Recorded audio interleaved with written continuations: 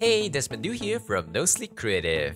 Congratulations on making to part 3 of this master study. Good news, we don't have trigonometry expression in this one, so you can rest easy. I hope you love the show today. As always, let's get to the motion analysis. Here we have the reference scenes we'll be replicating today. What do you observe? As you can see, the pattern scales down in y-axis and then compresses in the x-axis. As it becomes smaller, we have the triangle revealing, and it rotates as it scales down further.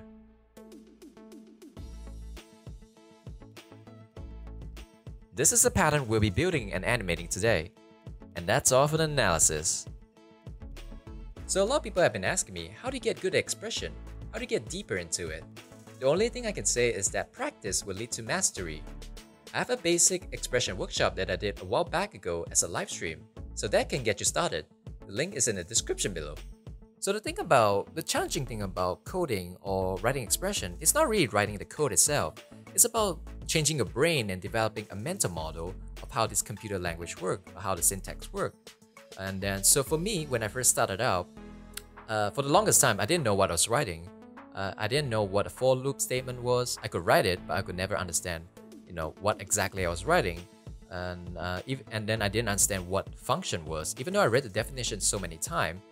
And after about 3 months of consistent effort, my brain suddenly switched. It finally clicked within me, and I could understand briefly what exactly was going on. So if you're new to expression and if you're struggling, that's perfectly normal. You have to be patient with your journey and just keep putting in effort every single day to learn more about expression.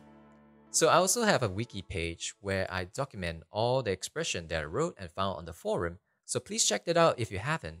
This is another good practice that you can adopt to kind of track your learning journey, and also so that you don't have to memorize all the expression that you learned or you found, right?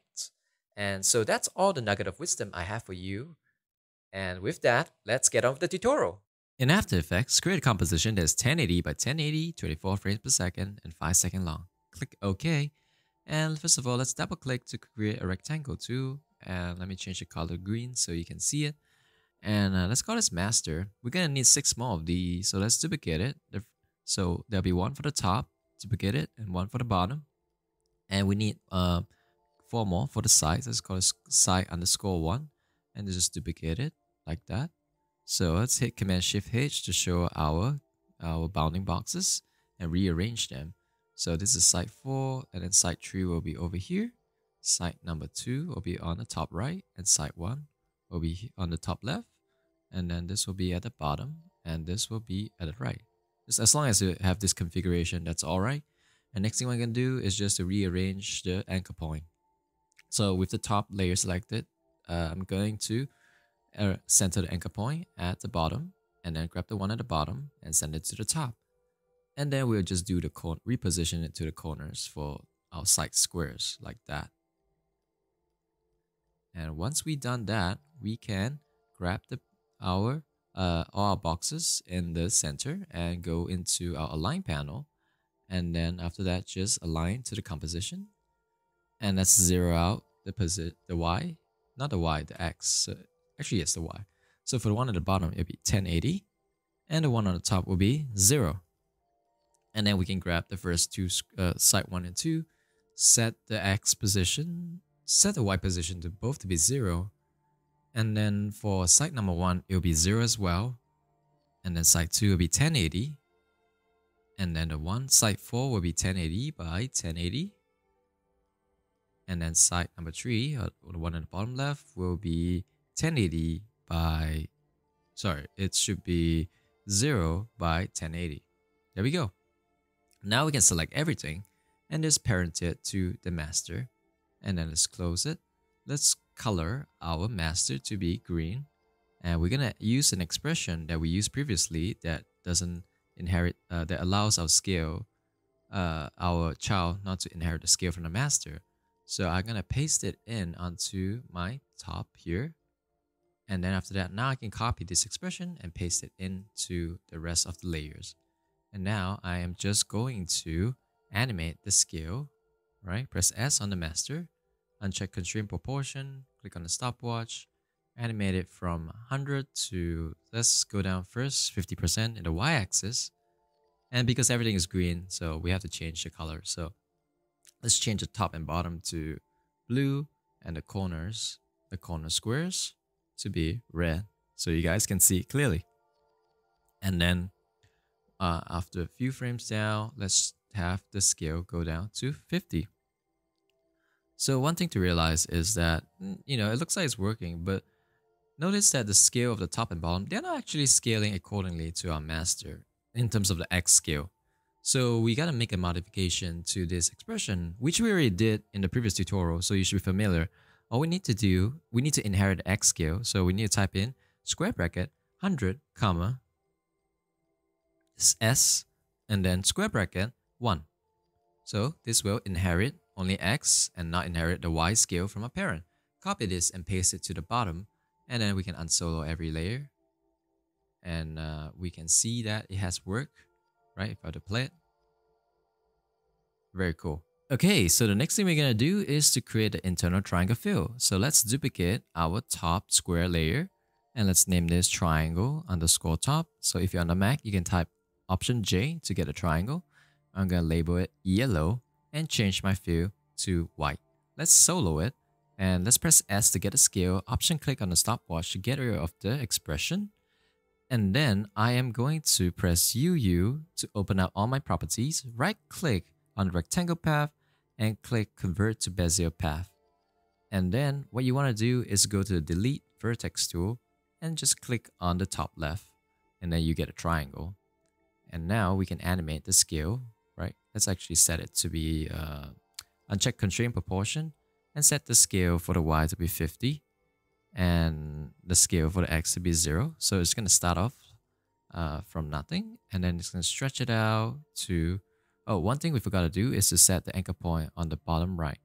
So let's undo that, set it like this, and let's set the anchor point to be bottom right with this script. All right, and now now we can set it to 0. Let's shift this keyframe to the front, and then we will set our scale to be maybe, let's see, 50 by 50. So let's play it. Let's go. Let's actually unsolo it so you guys can see it. Right. So as this configuration opens up, you see the triangle stretching out.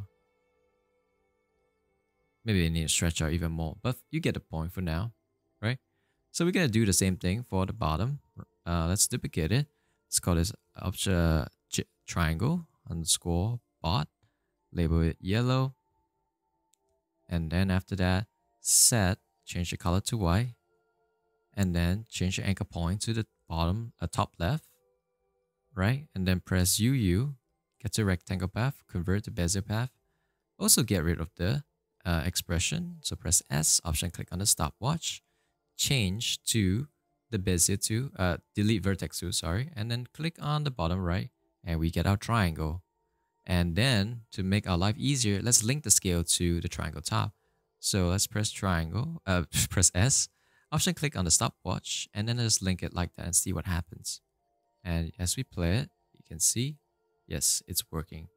So we have one set of triangle done. Now we need to do it for the opposing side. So let's duplicate this, the triangle top, right? And let's get rid of the keyframes. And then we need to right click, transform, and then let's do flip horizontal. So we have it on the other side. And so this needs to be on top, right? And let's change the color to green.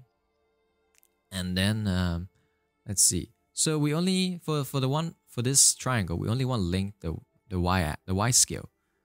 So we can do so. Option click on the stopwatch. Let's create a variable called S and grab the scale, right? The scale from triangle top. And then semicolon, square bracket, value, square bracket 0, comma, and then S, square bracket 1. So we're using our original own value for X and then just inheriting the Y scale from our triangle top. Now, if I were to animate, this triangle's Y scale, it'll always be connected like that. And if I do the X, you can see it's not connected. So this gives us more control. So if we were to play it now, So I guess we also want to animate this green triangle to go from 0 to 100. But I'm gonna leave it for now. And I'm gonna do the same thing for the bottom. Just create our second set of our opposing triangles. So let's put it on top, and let's name this to, instead of top 2, let's call it top_, corner. So bot_ corner. And for this one, right? Again, let's see. Let's get rid of the scale first. Right click, transform, flip horizontal. And then now we can actually copy the expression from the top corner and then paste it over here. And there we go. Let's change the green so we can see it in action. Okay. Right, so it's working. Our setup is almost complete. And let's say Command K and then change our composition size to 1920 now. And so the next thing we need to do is to create kind of do some troubleshooting, because we're going to animate it from going from 0 to, to be actually, let's say negative 20 degree, but we should not inherit the rotation of our parent. So we're going to write a very simple expression, go into our side square, right, press R, option click on the stopwatch, type in value minus parent dot transform dot rotation. So basically this is kind of like stop it from inheriting the rotation, and then we can just paste it onto the other rotation as well. And then we got to put all this at the bottom beneath the master. There we go. So, but then here, this introduces a problem. First of all, our triangle is not long enough. And if you were to actually solo the sides and then also the master, you can see that, let's see, also the top and bottom. You can see there's some gap in between as well, right? Because it's not rotating, so it's not covering the gaps. So to just solve this problem first, select our side 2, and go to our effects and preset panel and type in motion towel. So this is a cheat way of working, and I guess the easiest way. If you were to set the towel center to 600 for the X and click mirror edge, this solves the problem. So we can copy this and paste it onto side number 3, but instead of 600 of X value to 1200. Okay, then that's something we fix. And now we need to extend the triangle. Again, another cheat way is to open up the triangle, add in the repeater, and then we are going to open it up, set the copies to 2, and then open up transform, set the scale to 200. So you get a bigger triangle, and you can just position this triangle using the X scale. And actually even you can set it to, I guess, 0 in X position. Yeah, and then just play with the Y position. But we need to be longer, so let's push it in the X. As long as you get it aligned, it should be fine. So you want to align as much as you can. Okay, so something like that. Okay, yes, so this will be good. And if you were to change the scale, you can see it's like aligned perfectly. So you don't need to worry about it like not being aligned. So that's fine. I'm gonna set it at that scale. But you can see that it's showing a little bit too much. What we can do is go to effects and preset panel and type in set matte and set it to be side number 2 and make sure effects and mask is selected for the type of the matte. And we can copy this to our bottom corner, set it to be side number 3, and also let's copy this repeater and paste it onto the triangle bottom. And it doesn't copy perfectly, but we just need to shift the X and Y position in the transform. So let's do that. All right, let's actually zero it out first, and then we can play with the X-axis to be, let's make it 500, and then let's decrease the Y till we get the nice extension. Let's see. So this will take some time. Let's just zoom in and then let's play with the Y-axis. There we go. Yes. And then So I noticed something over here. If you were to go over here, there seems to be, yeah, so I guess our triangles just need to be bigger, and this will solve the problem. I think it overextended like that. Could it be because, oh, I guess it's okay if it's a little bit too much. We just need to put the triangle right just beneath the bot layer, so up on top of the master, and this will solve the problem. We're just hiding it behind, so just less thing to worry about. All right, so we fixed that, and now we can introduce the noise for our top left and bottom right layer. So following the previous, I think in part 1 tutorial, we made this noise plate over here, right? And then, so what we're gonna do is just put it at the bottom of side 1. And then let's get our track mat and set it to alpha mat. And let's duplicate it and put it underneath side 4. And make sure you turn off side 4. There we go. So the last thing we need to do here is to change the colors. So I'm gonna change the color. So now the colors change. All right, so this is the color setup that I have prepared. And then let's combine it with our animation. So if you follow the previous tutorial, you should have something like this. I highly recommend you to follow the original Ordinary Folk video for like timing and for that animation timing. So we're going to combine whatever we made here, right, the part 2, with our part 3 over here. So what we can do is actually copy our layers from the build, this pattern or this build that we just made, and put it over here, just like we did in part 2, but we'll get so many layers. And then so I'm going to show you another way of working, right? I am going to make use of master properties. And so if you go to Windows, Essential Graphics, right, I'm going to select the layer. So let's actually rename this layer, this composition, C3_demo, so we can see it clearly. So I'm going to select under master, go find C3 demo, right? And I can name it C3 demo. And then I can go into, let's press U, right, to get all my animated properties. And we can grab all our properties over here and drop it in. And then, so we're going to animate this, all these properties from just a precomp, right? So I'm going to also name it correctly. So this is a triangle_scale. Let's rename that. And then the second one will be our parent scale. And the rotation can stay as it is. And we gotta do one more thing. Let me just put this over here for now.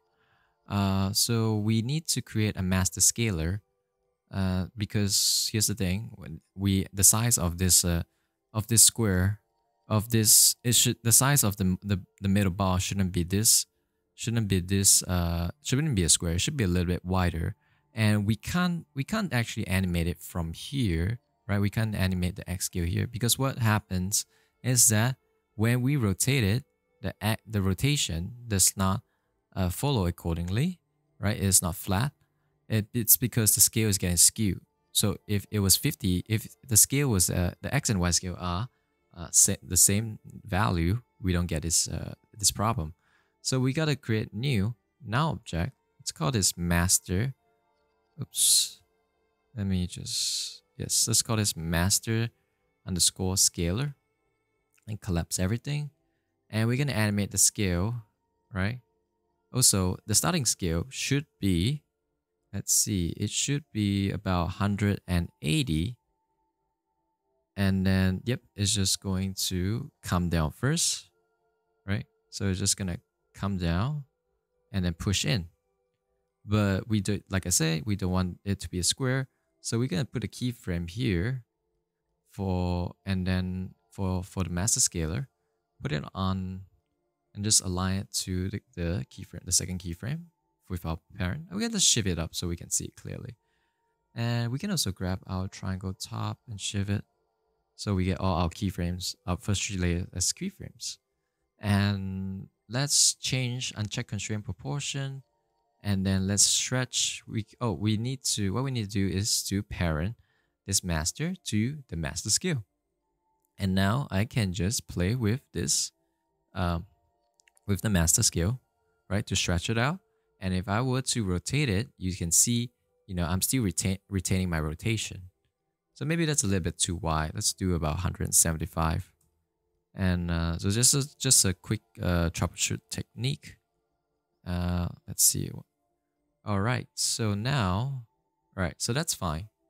Okay, so the animation timing, you don't have to worry because we can animate it on the outside.